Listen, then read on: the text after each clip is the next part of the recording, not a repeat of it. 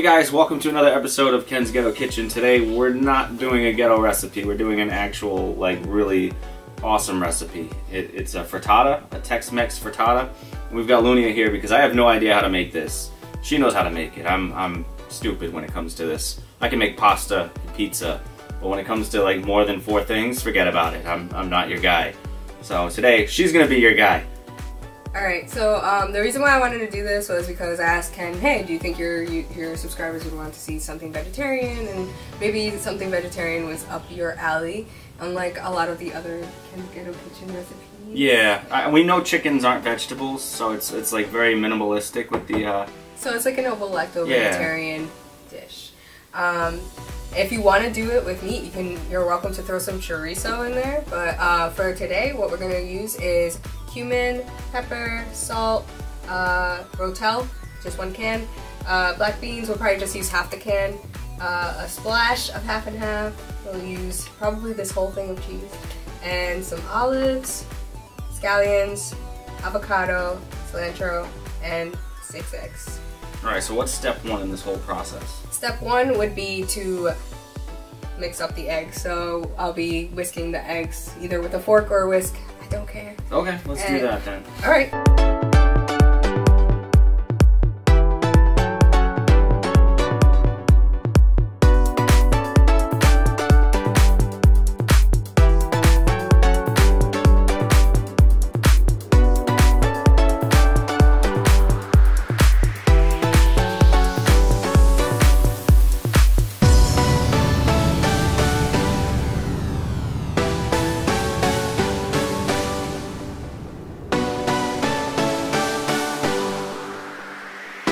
So once you have it all mixed together like this, what you're going to do is you're going to pop it in the oven at 400 degrees for 40 minutes. Roundabout.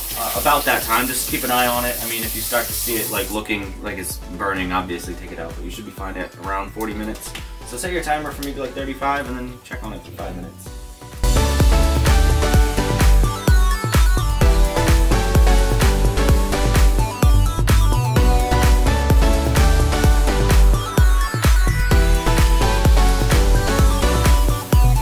So there you have it, your nice little Tex-Mex, you know, frittata.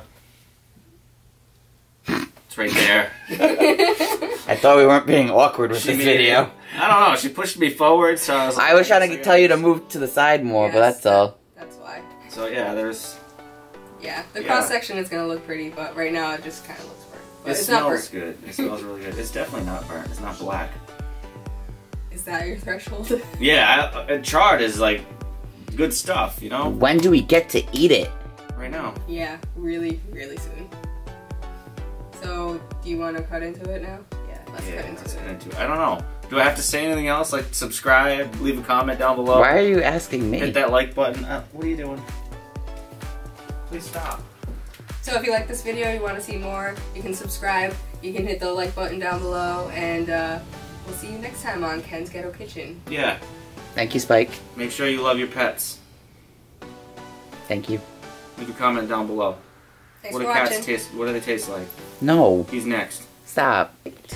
I really hope I don't burn myself. That's what I'm most concerned about. Yeah, please don't. Don't burn yourself. I don't want to put this.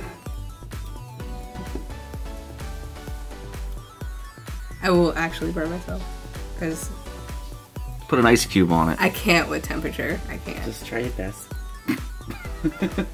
You gonna burn me, aren't you?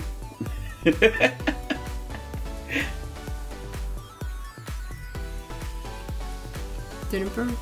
Is it good? Mm-hmm. Alright. It's really cheesy. And now we're gonna go over here to you. Alright, taste test. It has just a tiny bit of kick. Our first non-ghetto meal in Ken's Ghetto Kitchen.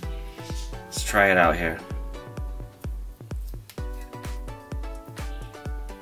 Yeah, that is gonna burn, huh? It smells like it smells like it's gonna burn no matter what. How spicy is it? What's the level of spice? No spice? Not no spice. I would say 3 out of 10.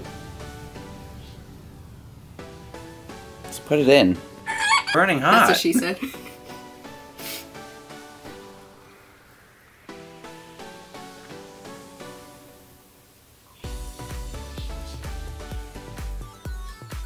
Okay.